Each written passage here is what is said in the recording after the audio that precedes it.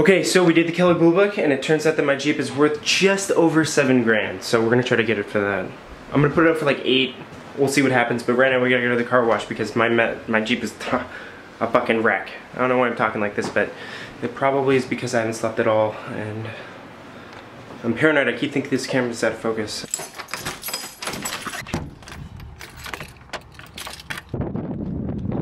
I can't tell if I'm actually wrecked by the ISO or not, but I just want to see the Jeep right now, see what kind of condition we're working with here.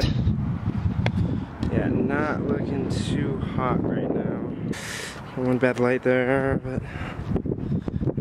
that's like the best selling point right there anyway.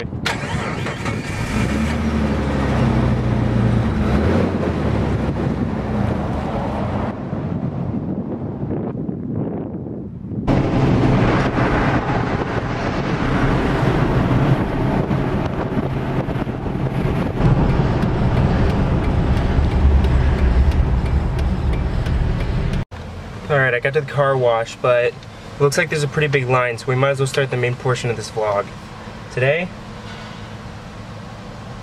there it is. Yep.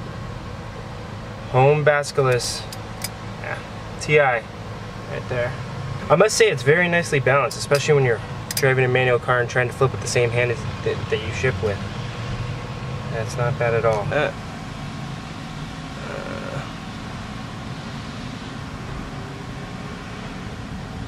Anyways, I'm gonna try to go get this this car wash because I have like no idea what's going on right now. It's like really packed.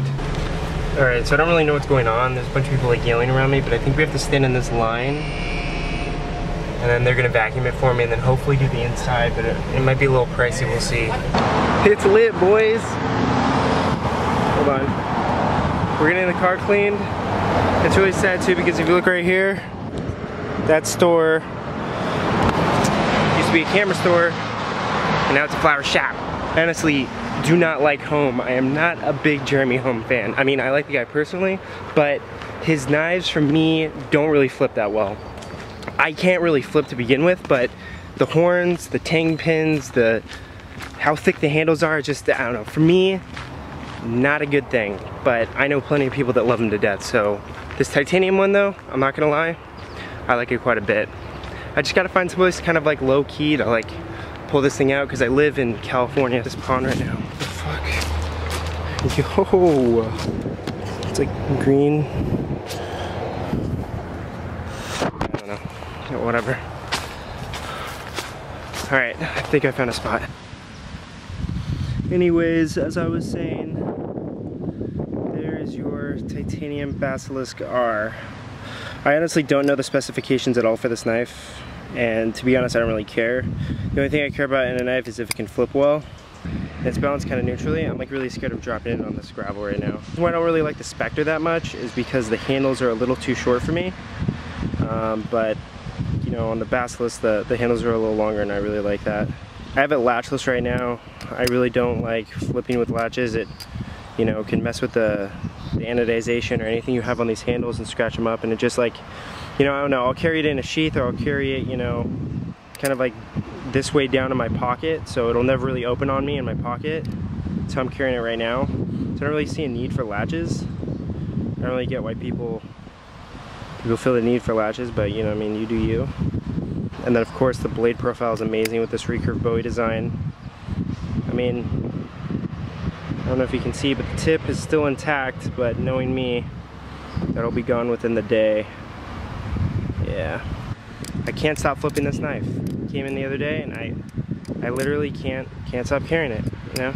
And I have tons of grails, so for production to be like this impressive to me is a very good thing. Market right now is about between 400 to 600 depending on condition, of course. I got this one in a trade.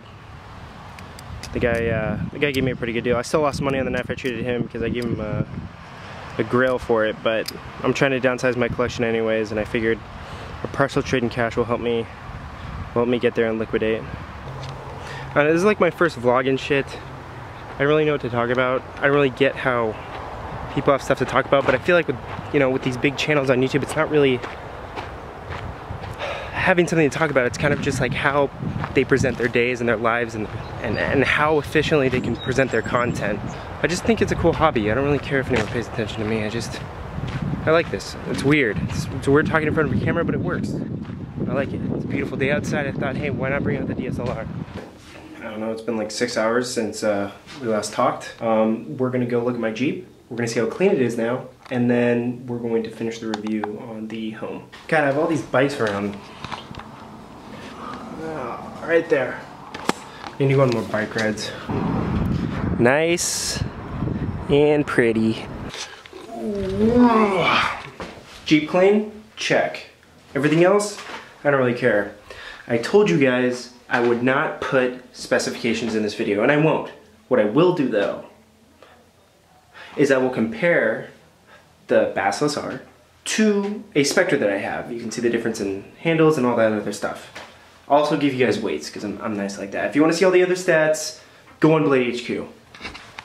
That's what everyone else does. Okay. Alright, so here we have a young Spectre. There you have it. And here's your lined up. The difference in length.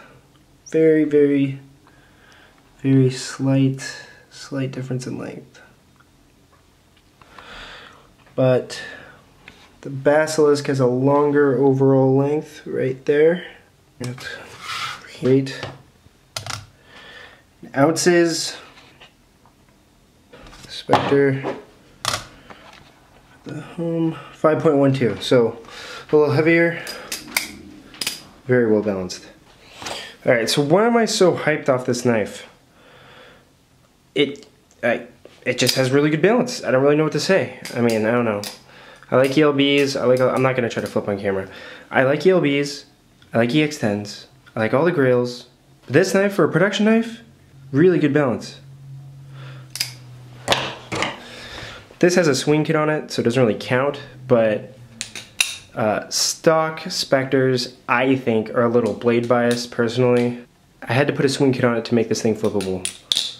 I mean, it flips well, but, you know, these shorter handles, I mean, they're only like 2mm shorter or something like that, but, you know, I feel it. I really do feel it. I love the length of this thing. It reminds me of something from BRS. Just, oh, there's like the middle point. It's like the center mass. Long story short, pick this knife up. It is what it is. I've spoken. That's my opinion.